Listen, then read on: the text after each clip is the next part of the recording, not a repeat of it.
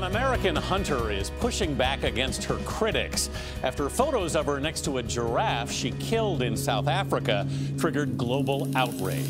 Saw that with the giraffe. Deborah Messing said she was a vile, heartless, selfish murderer. Social media has brought fresh scrutiny to a centuries-old tradition, trophy hunting. You're a horrible person, and I hope you die a slow, painful death.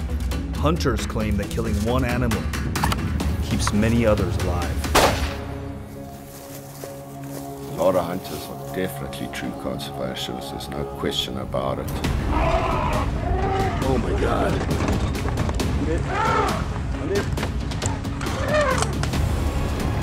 But as a record number of species face extinction, outrage against hunting intensifies. Putting a price tag on any animal's head diminishes the value of that animal. We traveled to one of the world's premier trophy hunting destinations to find out whether hunting helps or harms the long-term survival of wildlife. The world needs to see this because this is what's happening. If we don't get the help, we might end up losing it all.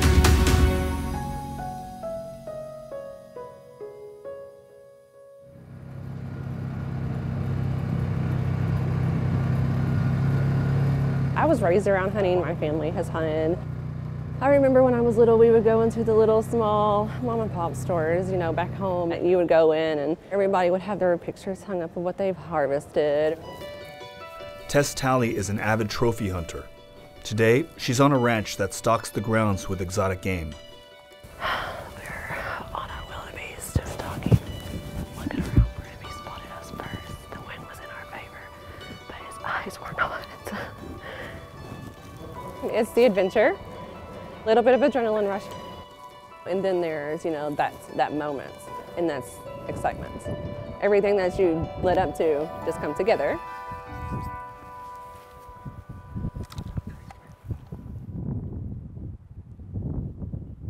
Is that that light spot? He's that big black spot right in the center of the trees right there. See him? Oh, you have no idea.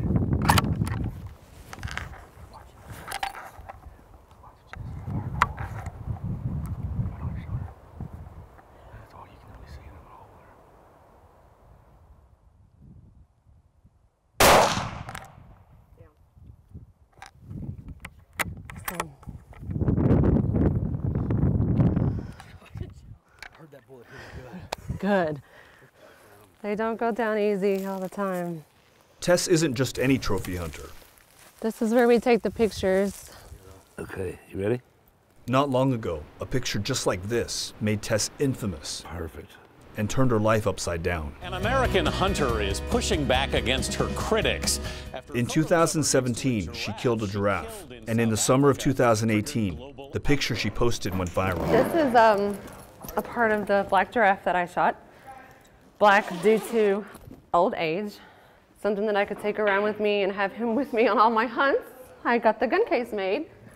And I have decorative pillows made out of him. And everybody loves them. So tell me about that giraffe. Tell me about that whole experience. He really was. Not only was he beautiful and majestic, he was good. And we all take pictures with our harvest. Yeah. That's what we do. It's what they've always done. There's nothing wrong with that. Giraffes don't get the headlines elephants and rhinos do, but their populations are also plummeting.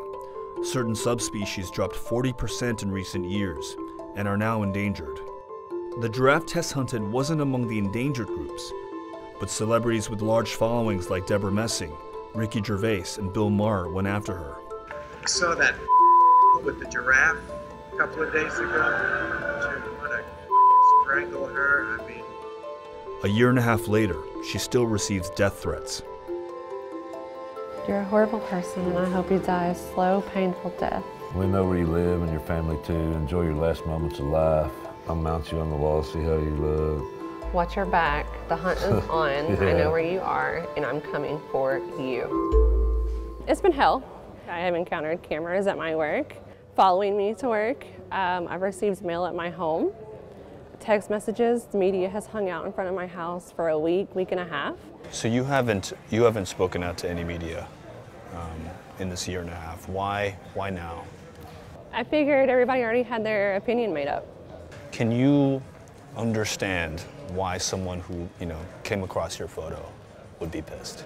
Absolutely, yeah, I understand. It's an animal laying there. Is there anything that you would like to say to me about the giraffe? Like, did it make you mad? Yeah, it did. I don't agree with what you do. I don't get why you do this, especially when it comes to something like the giraffe. But do I think you deserve the hate? Absolutely not. Is it worth it to you? I mean, given I'm not going to back down. hate. I'm not going to back down. I'm going to stand up for what I do, for what I believe in, and everybody else that does it as well. That's part of conservation. It's estimated that up to 80% of trophy hunters worldwide are American, and industry dominance on full display at conventions like this one. This convention is vast, spanning several blocks in any direction. There are over 1,000 or so vendors here selling everything from leather goods to artwork. But the biggest draw is for people to essentially buy the opportunity to go out and hunt a trophy. American trophy imports outnumber the world's second largest importer, China, by tenfold. In 2017 alone, 650,000 trophies were imported into the US. But industry leaders argue the biggest beneficiary is the wildlife itself. There's a mischaracterization of what hunters do and what hunters support. Corey Mason is the executive director of the Dallas Safari Club, a pro-hunting organization that hosts this convention. I would argue that Dallas Safari Club has funded more conservation projects than probably, most of them combined that are non-hunting or anti-hunting. Now when you go on a hunt, there's different fees that come from that. Those fees specifically go to those communal lands. If it pays, it stays. If it pays, it stays means that when people are willing to pay to hunt an animal, there's an incentive to protect the species and its habitat. But record keeping and data regarding these claims, especially when it comes to trophy hunting globally, is piecemeal and inconclusive. And so it's highly controversial in the conservation community. It's important to have wild animals thrive, but why is the price of that this needless slaughter of these animals for their parts? It diminishes what wildlife is. If they can be reduced to a chair, to a knife handle, that's no trade-off.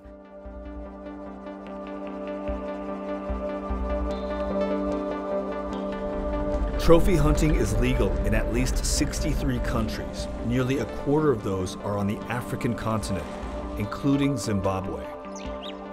One of the country's largest private game reserves, Bubi Valley Conservancy, says its wildlife is thriving thanks to the "if it pays, it stays" model. It's just amazing. This place is just teeming with wildlife everywhere you look. Until the 90s, this was a cattle ranch. The animals brought in have since multiplied. And now, according to Bubi Valley Management, there's robust populations of wildlife, including the big five African game, even vulnerable species like lion and elephants. It's our first elephant sighting of the trip here. I'm counting about 8 or so. It's incredible, you can hear them eating through the trees. According to a 2016 comprehensive census, elephant populations are decreasing about 8% a year across Africa, except in protected areas, including reserves like Bubi.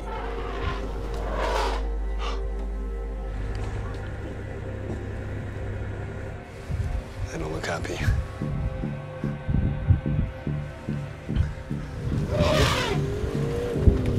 Just got charged at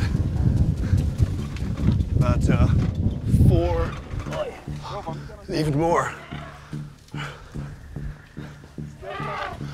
There's several adults and oh my God, they've just formed like this offensive flank and we're coming right at us.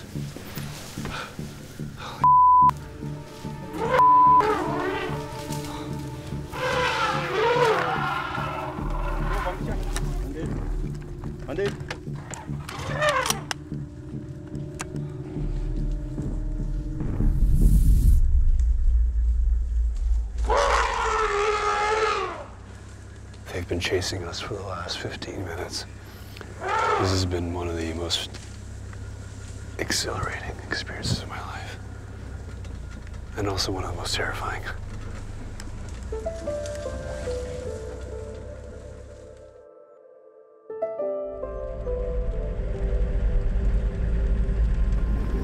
Yeah, morning, Lazarus. Is Mr. Animal back yet, over? Pete Fick is one of the hunting guides here. He previously worked as a game scout in government-run national parks. Look out at this beautiful view. You don't see any sign of a human, which I love. I'm managing a lot of the hunting and the marketing as such. I have a lot of interest in what happens here because I'm concerned for the place, I'm concerned for the wildlife here. At 1,200 square miles, Booby is roughly the size of Rhode Island. But the wildlife inside is enclosed by nearly 300 miles of electrified fencing. Why is it necessary to have a fenced-off conservancy? It's necessary to have a fenced-off conservancy to stop human-animal conflict. Right around us, there's thousands of families, people living right around us. So it would just create havoc if there wasn't a fence to stop the wildlife going into the communities. It's to protect the people outside and protect the wildlife within. Booby Management says maintenance costs here run upwards of $2.5 million each year, including salaries, utilities and fuel, and community development. More than 80% of that money comes from trophy hunting clients. So in Africa, I've done quite a few plains game hunts, the antelope species, kudu, impala, gemsbuck, blesbuck, springbuck. Any interest in elephants or? Actually, I have shot an elephant. Oh, okay. What brings you to Zimbabwe? So I am here on my 4th leopard hunt. I've never taken a leopard. I've been unsuccessful the previous 3 times, so I'm hoping maybe this is my trip. Leopards have lost nearly 75% of their habitat worldwide, according to a 2016 research paper. The Zimbabwe government limits trophy hunts to about 3% of all species to sustain populations. Only old males who can't reproduce can be killed. Is that impala? Yes, right on the road. To lure a leopard, LG has to first kill several other animals to use as bait, a practice criticized by some groups as unethical.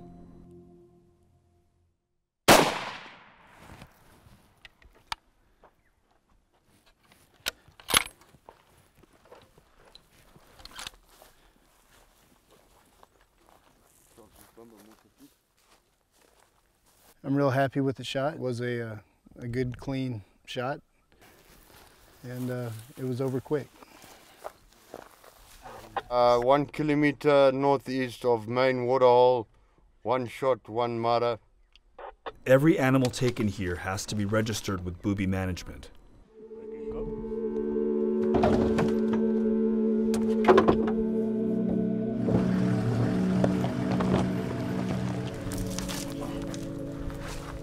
So typically on a leopard hunt, you're going to have between 8 and 14 of these bait sites. It really depends on how fast you get a cat in the tree. Once you get them feeding, you got to keep these baits refreshed.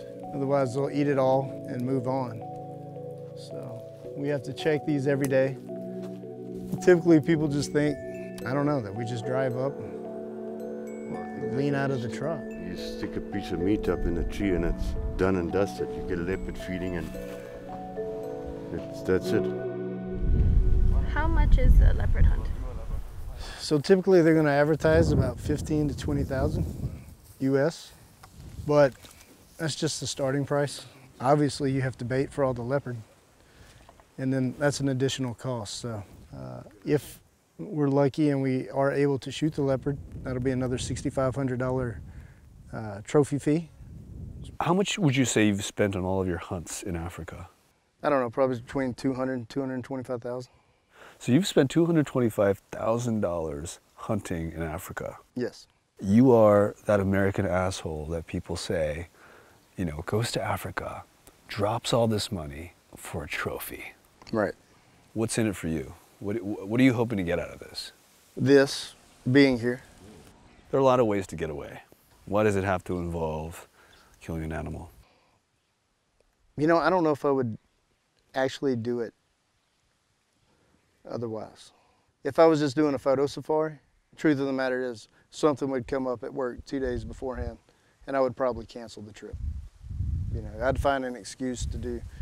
But all this has to be planned out so far in advance. There's so many moving parts. There's so many people involved. Most of these conservancies are legitimate operations. There's no unified trophy hunting regulatory body, only at-will hunting associations.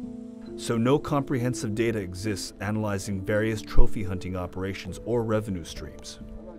Okay, what's the story with the leopard? What luck are you having? Part of Pete's job is helping hunters like LG get their trophy. So he's going after a zebra to use as additional bait.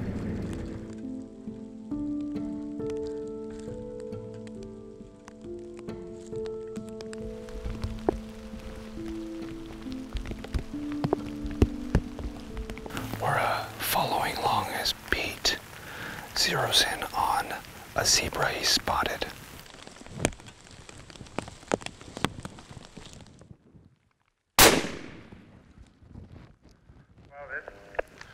Yeah, Papa Birds, one shot the Rana area, one Dobie Makopa.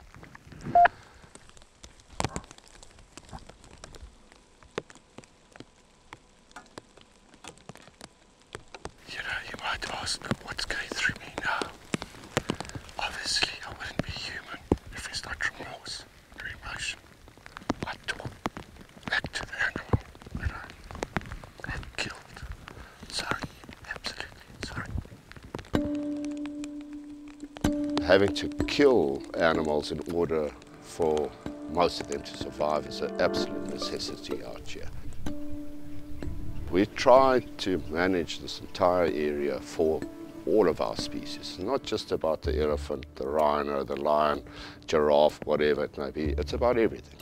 Just to use one example, like an elephant, for example. An area can only maintain X amount of elephant, like all of our animals, you know. So you can't just let the elephant population just grow and grow and grow. So their argument was, well, we have to manage these populations anyway because we have a finite space. We may as well sell that lion or sell that elephant. Bring in that money, create more viable spaces for them. Why do they have to be managed lethally? There's nothing they could do. We immunocontracept elephants. There are ways of humanely managing wild populations. You don't have to let them breed to kill them because you, oops, have a surplus, gotta kill them. No. Not all animals at Booby can be hunted. The critically endangered black rhino is off limits. Rhino horn are worth a fortune on the black market. It's in especially high demand in Asia, where it's thought to have medicinal benefits.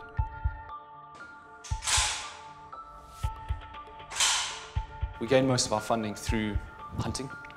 Hunting of lion, elephant, that allows us to have essentially the funds to protect these rhino. If legal hunting were to get shut down here, do you think then the rhino population would dwindle? 100%. We need, currently as it stands, more hunting.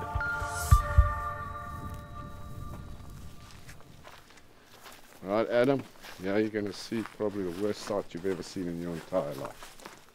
Oh my God.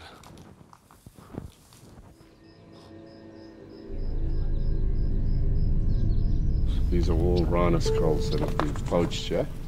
This is what we're fighting, you know, and it's not going away. We're fighting tooth and nail. We do need help.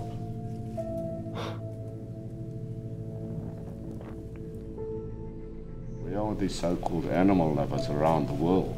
But where are these people? Why are they not helping? Why can't they work with us, help us to stop this terrible, terrible disaster that's happened? Can I see this?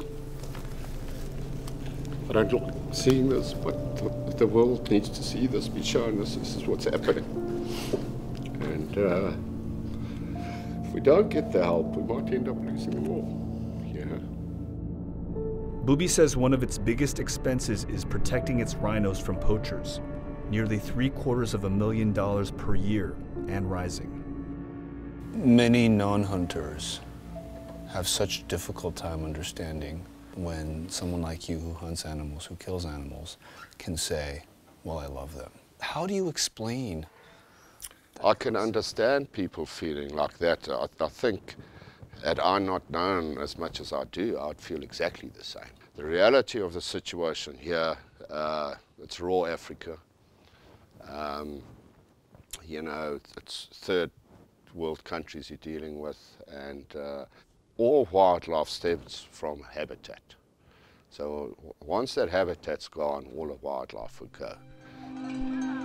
Around 200 villages surround Bubi. The land outside the park is virtually arid, and meat is scarce. Locals can't afford hunting fees. They rely on donations from Bubi, like this giraffe that was hunted a couple days before we arrived. What percentage of the meat that goes into the community as a result of hunting clients who come in? Yeah, it's pretty much, it's almost 100% of the meat that comes to the community derived from our hunting clients. It equates to 40 tons of meat every single year that goes out to the communities. Okay. And nothing goes to waste? Absolutely zero goes to waste. We're going to share equal to village. Yeah. How many people? It's 240. What do you think about the park? We are here to protect the park so that poachers don't come through us. Is it fair that you can't hunt, the local people can't hunt in the park, but Americans can hunt in the park? Is that fair? Yeah, as I see it is fair because the Americans bring money to the park and then we get that share from the park. According to most studies, the financial benefit of trophy hunting to local communities is a fraction of the revenue generated from tourism, including photo safaris.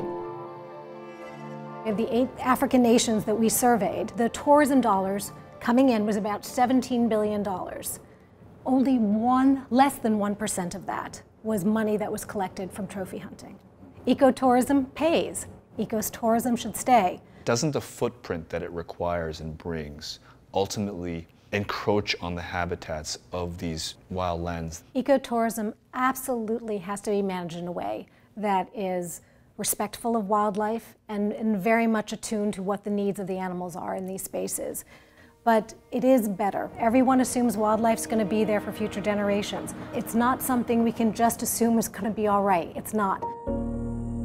A 2019 UN report found that 1 million species now face extinction. Many experts agree that habitat loss from human encroachment, not trophy hunting, is the biggest threat to wildlife.